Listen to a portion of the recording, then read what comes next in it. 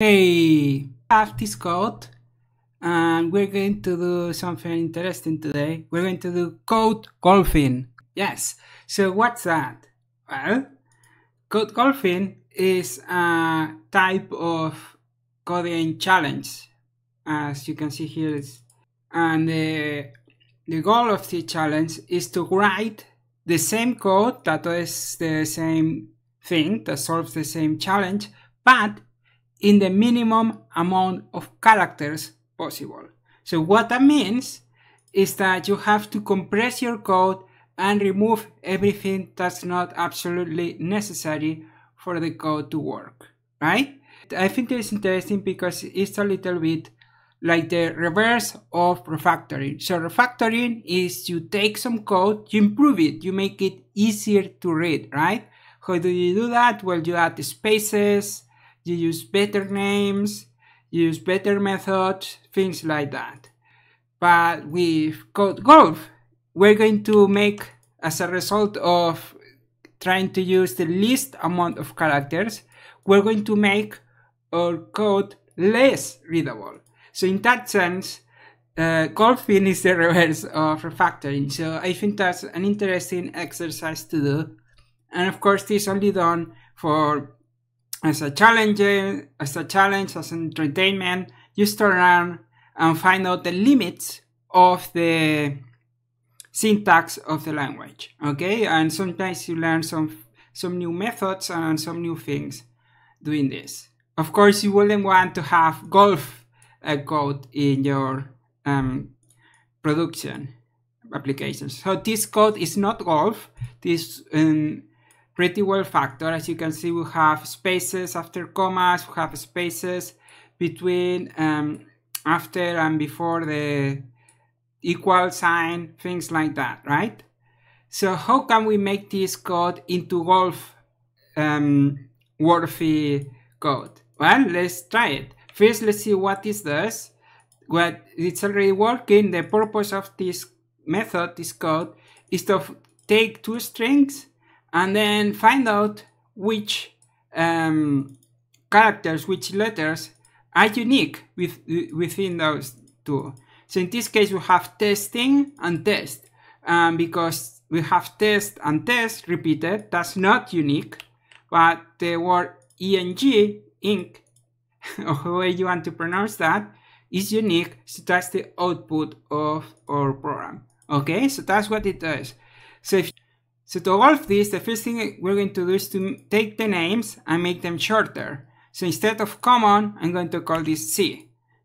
So remember, when you change a variable name, you want to find all of the places where this name is used. So we have common here, we have common here. So I'm going to replace that by C. Why? Because we are golfing, and common is a lot of characters, and we want to be using the least amount of characters. So if this was refactoring, we will do exactly the reverse, the opposite. We will change this C for common or for some other longer name that actually means something. But because we're golfing, we're removing characters and we're using the minimum. If this was longer, this X and Y was longer, we also will make it into one character. Okay? Another thing is we're using a method. A method, it needs this df, it needs this end, and all of these things. We can also has a long name. So first thing, I'm going to make the method name just one letter, so F. That already takes a lot of characters out. So that's a lot of characters, right? Find unique letters. Well, use F. Again, we're doing the inverse, the opposite that we would do in a refactoring. If I find this code in a refactoring, I want to improve it, the first thing I would do is to make it a name that actually means something. F by itself doesn't mean anything. Okay? Another thing we can do is to make this, instead of using a method, we can make this into a lambda.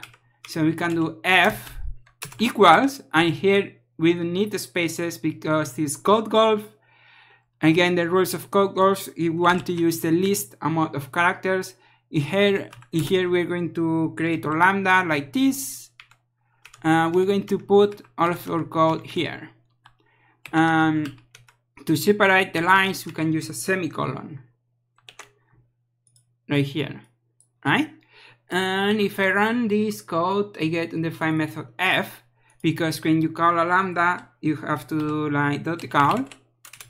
And for the purpose of the code golf, we are really going to be counting this code. So the code that calls, that uses your program, this doesn't count. We are only counting this, right?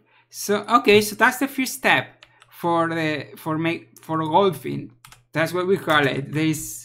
You can use it as a verb. We're golfing the code. So you can see it's already quite different. It still works. As you can see, we still get eng, which is the correct output. But if I go back, you can see it is already quite a bit of difference, right? And it's already harder to read.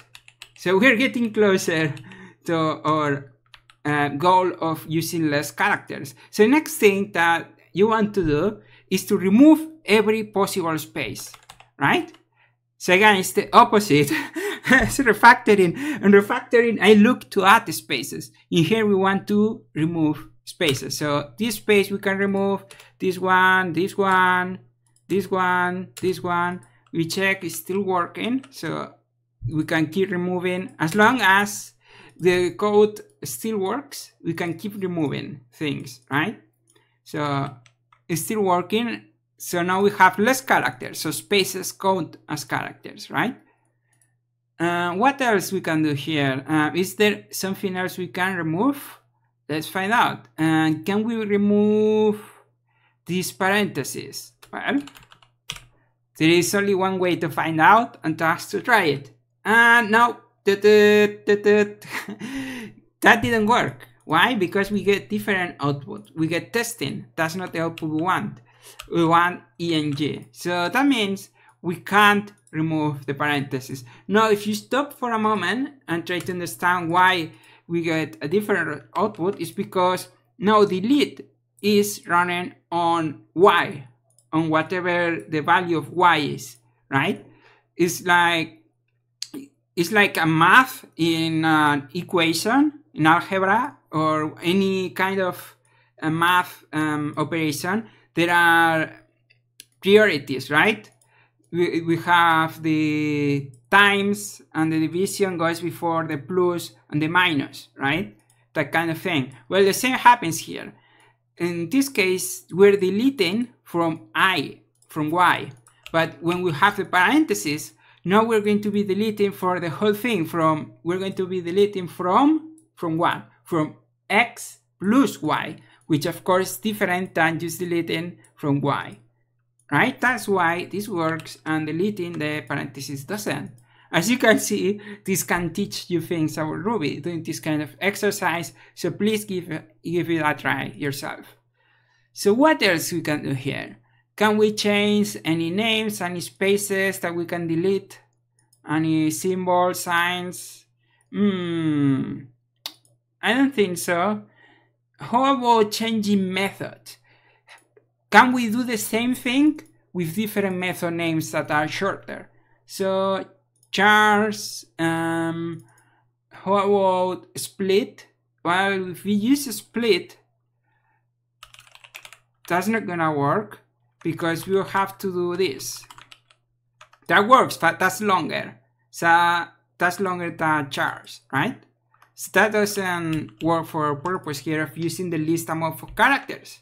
So what else can we do? Well, here's another nice trick, and this is a thing that you will almost only do in a golf challenge, and that's to change this join. You see the join? Well, there is a little trick you can do. It's to use times empty string, and that works. You see, we still get eng as the output, but this is shorter. So these 3 characters. Dot join, how many characters? 1, 2, 3, 4, 5. So it's 2 characters less. That's good. Even 1 character less will be good for golf. Why does this work? Well, it turns out that doing this is the same as doing join. They are equivalent. So there is another thing we just learned, that you will only see that if you do this kind of type of challenge. remember, it is used for learning and for fun and entertainment. It's not put this kind of code in your production code. Someone is not going to be very happy about that. But feel free to practice this on your own and have fun and discover new things. So is there something else that we can change here? Okay, let's go F, one character. This comma, we can remove this comma, because if we remove that comma, it will be the XY variable, which is different than two variables X and Y, right? This we can remove because we need this to create the lambda, right? And the these curly brackets we also need. So I think that's the smallest we can get from here. Yeah, maybe there is something we can replace this delete, because delete is pretty long, 6 characters. That's a lot of characters. And cars is also kind of long, it's 5 characters. So if there was a way where we can do the same thing and use something shorter than delete, like kind of what we did here with join, that would be helpful. I can think right now of what would that be, but maybe we can go through a list of the string methods, because what we have here is a string, and try to figure out if there is a shorter way to do that. So X plus Y, maybe C is a string, so we have C, which is actually C is, oh, I think we can do this. Hold on. C is an array, and X and Y are strings, but these are arrays too. So maybe we can do this. How about this? That might be shorter. And let's see what that gives us. Oh, we have, oh, of course. C, okay. Yeah, where are we using C here? Ah, of course, because we can't use C if we don't have C. So C would be this. So that means we would do something like this. No, hold on. Yeah, here I'm just testing things to see. So C was this, right? So what if I'm just trying to see can we somehow get this to maybe, okay, how about this? Hold on. What if we do this and then we do, I think it's going to be longer than what we had. We do this. Instead of Y, we do plus this minus this. String into array. Well, that quite kind of works. What if, no, I remove that. No. I know, I think we are almost done. Hold on. And then this.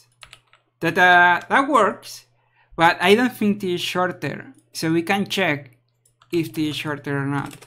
We can do this, and then we can do dot size. Okay, how long is this? This is 47. Okay. How about what we had before? The version with join. Let's find out. Just a moment, please. As I undo. Okay, so that's the version we had before. And this is shorter. It's actually shorter. Yeah, so, well, I guess it was worth trying. Maybe we can do this. How about this? We do x dot y dot y dot, and then here we do,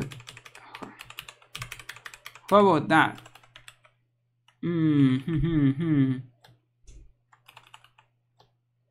I the cars, and then we take that, we take this. Okay, that doesn't quite work. I was trying to see if we can reuse x and y.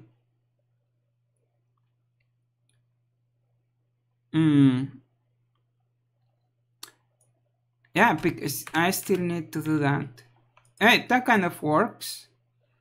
10 times.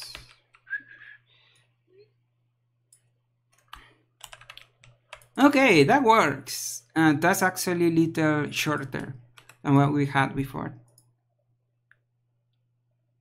So that's another option. See, these two options, they do the same and get us the shorter, less character. So that's called golf.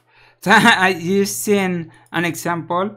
I didn't plan the second option. I just came up trying things and see how you can reuse the work. So you don't have to do chars 4 times.